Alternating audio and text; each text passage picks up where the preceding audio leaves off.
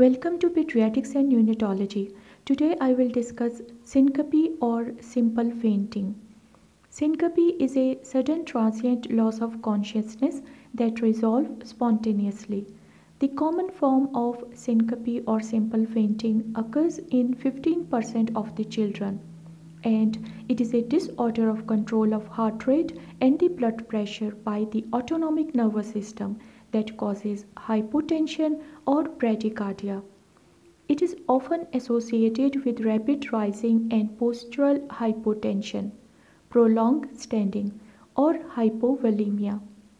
Patients exhibit vagal symptoms such as pallor, nausea, or diaphoresis. Well, syncope, also known as autonomic dysfunction, can be evaluated with head-up tilt table testing. The patient is placed supine on a tilt table, and then under constant heart rate and blood pressure monitoring, he is tilted to the upright position.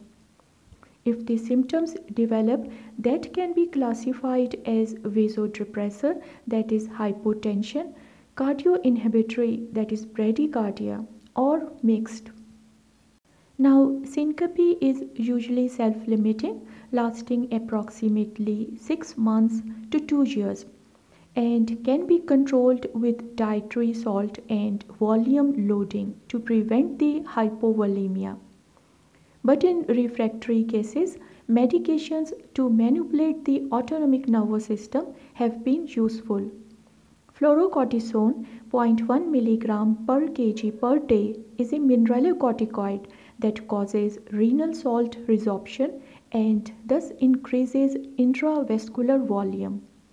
Beta blockade atenolol 0.5 to 2 mg per kg per day can inhibit the catecholamine surge and thus help prevent the rebound bradycardia and hypotension.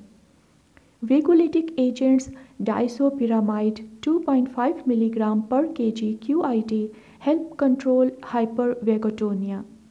In addition, the selective serotonin reuptake inhibitors have also been effective in alleviating the symptoms.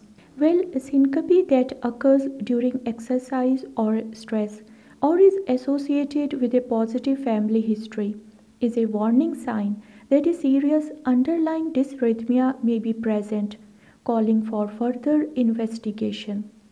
Okay, thank you and subscribe to the channel.